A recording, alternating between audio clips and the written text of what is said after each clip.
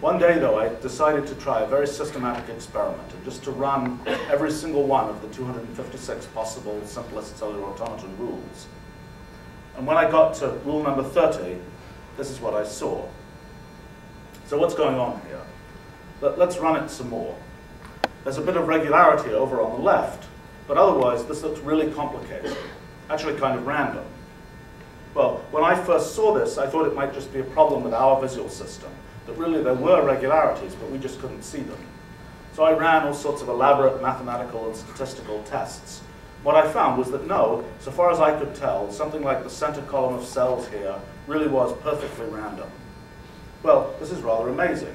We have a very simple rule.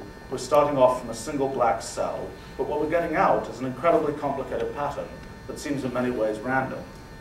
It just doesn't seem right. We've put so little in, yet we're getting so much out. It's not what our ordinary intuition says should happen.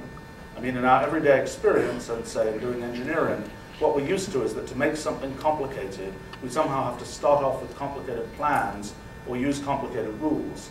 But what we're seeing here is that actually even extremely simple rules can produce incredibly complicated behavior.